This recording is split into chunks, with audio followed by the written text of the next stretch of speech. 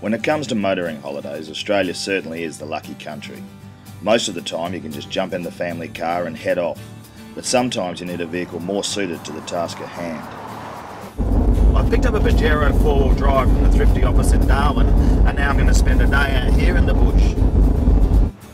Travelling out on the bitumen allows time to familiarise yourself with the vehicle, to get to know where all the controls are, how it handles and how to engage four-wheel drive.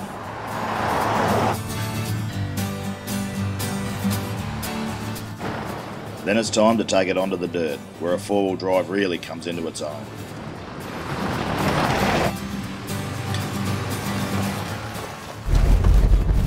I think one of the advantages of having a four-wheel drive, even if you're not a mad keen off-roader or four-wheel driver, is that it does allow you to get off the main roads, off the bitumen, onto some of the minor unsealed roads, where there are some very special places and you might not feel too comfortable travelling there in a conventional vehicle.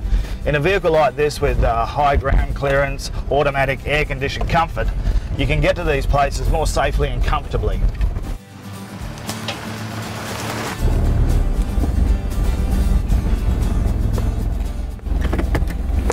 So I've arrived at Dundee Beach. If you're travelling west of Darwin, this is the end of the road.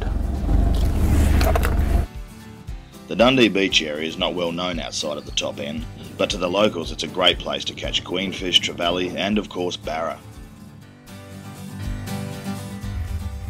From Dundee Beach I headed back east and then south towards Litchfield National Park.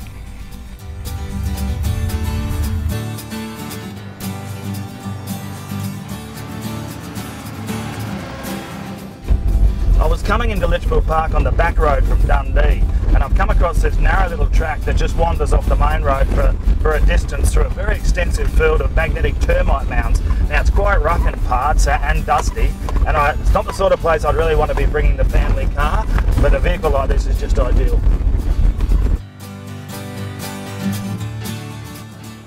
Then it was time to head to one of my favourite places in the top end.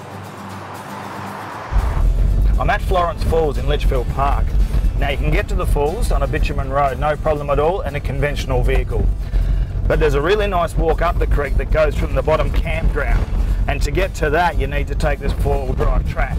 And although it's not particularly difficult, it's certainly not suitable for conventional vehicles. Spring-fed, Florence Falls runs all year round, and it's a great place to end a day in the bush. To get to most places in Australia you don't need a four-wheel drive, a conventional vehicle will do. But on those occasions where you're going away for a day or two or even longer to areas where there's unsealed roads or rough roads, it's nice to have a sturdy vehicle like this. Now most people aren't going to need a four-wheel drive all of the time, but when you do you can always hire.